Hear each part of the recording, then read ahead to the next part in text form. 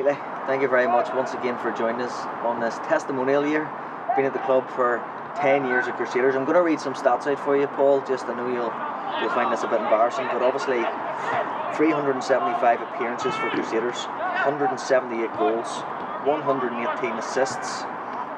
Made your Crusaders debut in a 3-0 Europa League defeat to Rosenborg on the 5th of July 2012. And scored a total of 7 hat-tricks for Crusaders, 2 against your former club Carrick and 1 against 1 Point, 1 apiece then at Ballinamalloy, Cliftonville and Glenavon. That's pretty incredible in your time here. I want to start off going back probably all those years. I know you've done lots of podcasts and everybody asks you the same question, but how does it feel standing here now or sitting here now, Paul, and looking back at your career with Crusaders first and foremost? It's a bit strange and surreal because I'm still so heavily involved in the club. You know, I'm still playing, and our attention always is for the season ahead and our expectations for what lies ahead and what we want to achieve. So to start trying to reflect on maybe what's happened in the past and what you've maybe achieved individually it's a bit weird because it's never happened before. So it's funny to always be given them sort of stats and them sort of figures that you're sort of achieving, but probably like every other player in the league, that they don't actually think about it until they've completely hung up their boots and start to reflect on what they've achieved. So I'm trying not to get carried away with anything that's maybe might sound quite nice of what I've done, because it's not about what you've done, it's what you're going to do. So there's still plenty that I want to do and achieve with the club. So for the time being, I'll just focus on that, and then maybe when the boots do get hung up, I'll have a wee giggle at maybe what was achieved. I want to remind you back maybe in the early days. I think personally the one that comes to mind is the red card against Cliftonville. I think it was the League Cup final. I want to go back to that kind of early beginnings, Paul, and how maybe you've matured into the game, matured at Crusaders, and how maybe your game's changed. But was that an area back then that maybe was spoken about in the Mr. Angry maybe that come out now and again? That conversation happens regularly, so it's still it happened last week. So I don't think it's going to ever change. The gaffer keeps telling me I think I would change by now, but you know, everyone's a very different character on and off the pitch, and whether you're the most horrible human being on it, it's very often the case that you're actually the nice person off it, and Michael Galt's a perfect example of it. I remember when we played against him, he was just the nastiest piece of work on the pitch, and when I heard he was joining us, I was dreading it, but within months I was helping him move house and giving him a hand outside of football, and he was the nicest guy I've ever met. So, personalities on the pitch certainly don't reflect the true character off. So, yeah, that's just a part of my game. That's very, very hard to get out of, and hopefully the gaffer can learn to accept a couple of wee cheeky yellow cards thrown there. Not as many reds over the years, as you say.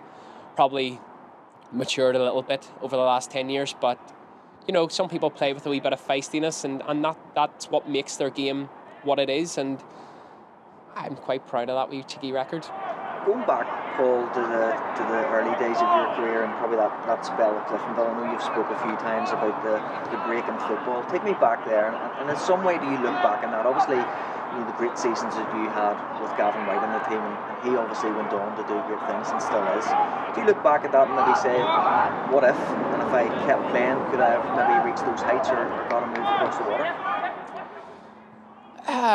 Look, it's very hard to even start considering what, the ifs and buts and what ifs, but it's not just what you achieve in football, it's what you achieve in life. And whether people say it's unfortunate or fortunate, I certainly say very fortunate.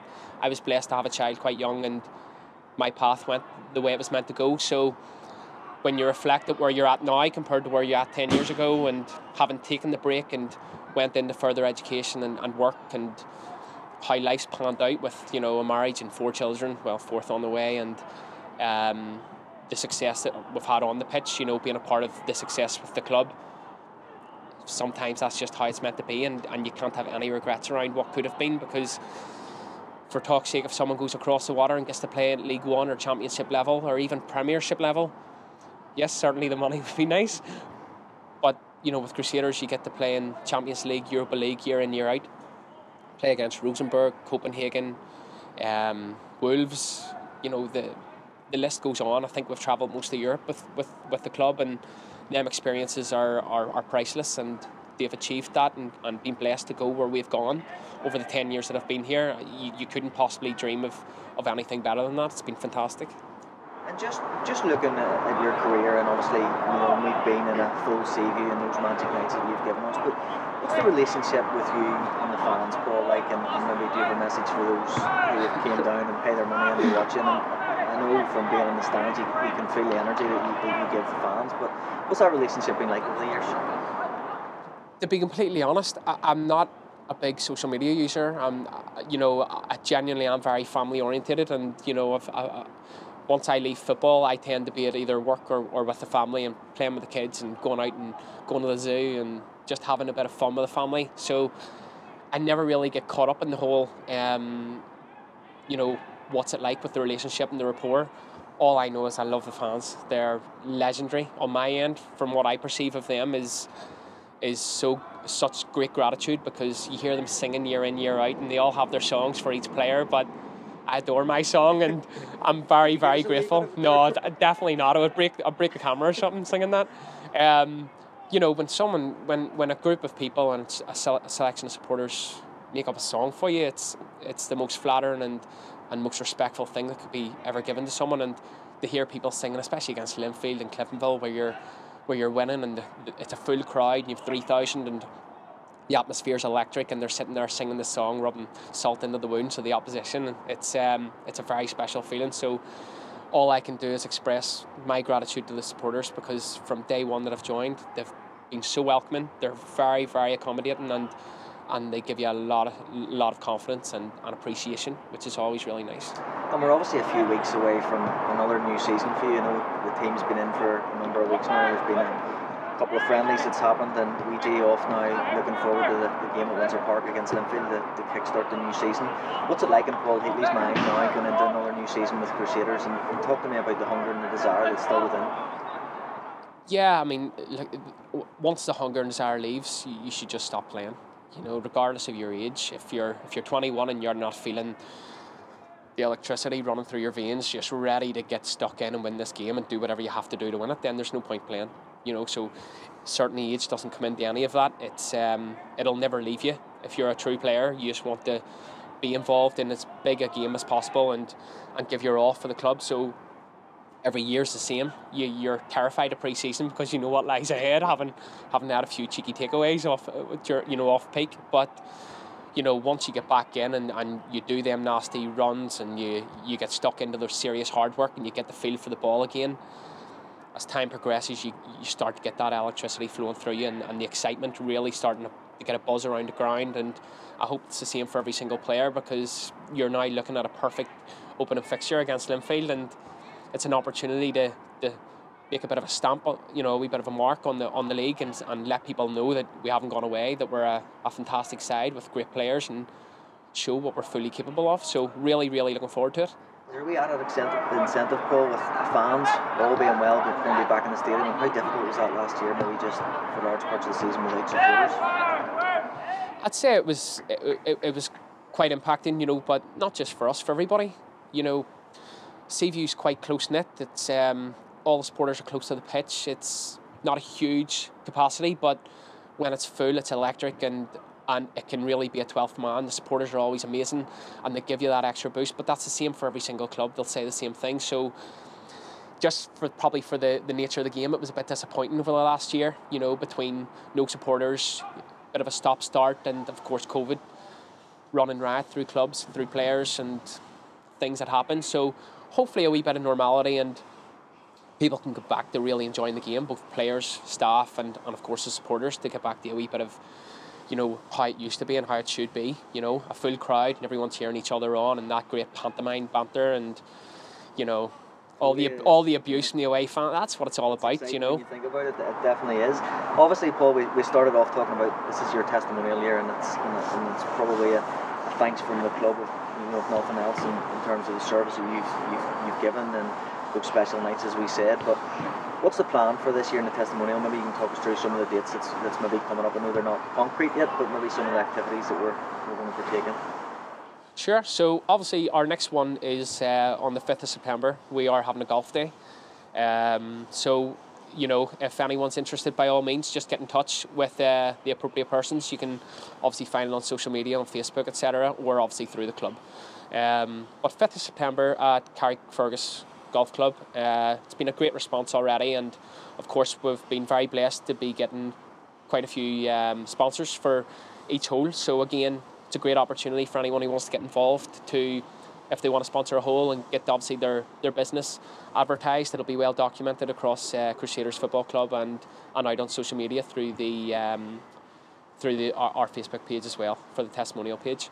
So really looking forward to it. A lot of players playing, a lot of old legends playing, and a couple of Irish League legends, a couple of Northern Ireland legends. So a nice mixture of talent and lack of talent, including the gaffer, who will certainly put a stamp on the matter and probably look to win it.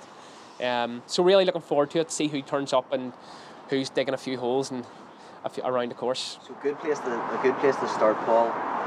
What's your golf skill set like? Can you play? Do you play? Do you have a handicap? Oh no, just no. I went through a spell, like probably every single player in the world goes through a spell of trying to play golf. Some achieve that success and manage to actually really perform really well. Others break a lot of clubs. I certainly fall into the latter of the two. So I think once I ran out of clubs, I called it a day. So the opening ceremony, you're standing on the tee box. Obviously, you've got, all being well, these 18 or 19 4 balls behind you. You're hitting the first shot. Is that the plan? You're going to open ceremony. Paul Heatley's going to tee off the first par 4 straight down the middle, or? I'd say if it's possible to hit backwards, I would bet on me hitting backwards. So if you want to see that, by all means, come along. Yeah, look, we have a few cracking 4 balls. You know, there's been a fantastic response actually within the club as well. Pretty much every player's involved. Who are we looking out for, those players? Who's the dark horses, maybe? Who's the keen golfers? Right, you have a few. You definitely have Aidan Wilson, yes, who plays off a very good handicap. Yep. You have a few dark horses. I'd say Philly Laurie's in there. Right. Billy Joe Burns loves a game of golf. Loves the game, or no, he loves a game. He can play. He right. keeps it quiet, but he can play. And surprisingly, a few young lads who have just joined us, Brandon Doyle, Johnny Fraser, are very capable. Very capable. So there's already a wee bit of abuse going around the club. They're a wee bit of arguing to and fro, trying to play mind games to see who's going to falter and who's going to prevail. So a good bit of crack going on to see who's going to achieve things, and it'll be a good competition. The players will certainly be looking to win, as is their natural instincts, and we'll see who performs well. So hopefully, Paul, on the 5th of September, obviously at Carrickfergus Golf Club, the plan for us is to get some footage drawn up. I know that you're keen to spend the day and be present and go around and maybe not play all the holes, but maybe hit a few of the par 3, a couple of drives, maybe in the longer holes. But we're going to go around, going to ask you some questions, look back in your career, but also be a nice chance for you to meet and mix with the fans on that event. Yeah, without a shadow of a doubt. I mean, I would happily play the golf, but I think it's quite important to show your respect and appreciation for everyone involved. So by all means, we are certainly planning for myself to go around with a couple of others, and we'll certainly have a wee bit of fun. Try and put a couple of the favourites off and try and get a wee bit of an underdog winner. But no, it should be a great event. We'll have a bit of a laugh. We'll go around, certain meet and greets, and hopefully everyone has a fantastic day. Carvery on afterwards for everybody as well, which would be a lovely wee touch for everyone after the game. And hopefully we'll make a really good day of it. Fingers crossed the weather stays really nice and we can have a good day. Yes, well, Paul, thanks very much for joining us. We're really excited for the golf day as the first stepping stone. We know there's some events after that, but most importantly is to try and get as many people to the golf event as possible. So thanks very much for joining us and look forward to seeing you then. Thank you very much for having me. I appreciate it.